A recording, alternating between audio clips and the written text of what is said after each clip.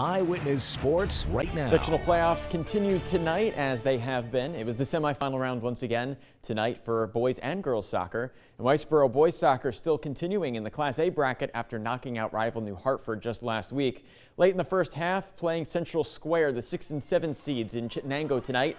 Max Pawlowski, who's been leading the team in scoring, now with 3 defenders on him, but look at the speed on the right side. Darts it across to the back left corner, and now the game's tied at 1. That was the score at halftime, too. Then Central Square scored 3 times within 8 minutes midway through the second half. The final seconds of regulation here, trying to see whether they can make magic happen. Pawlowski gets around a collision by the goalie, and that's in once again. So it's not enough for the Warriors to continue, though. They fall 4-2 as Whitesboro's season comes to a close.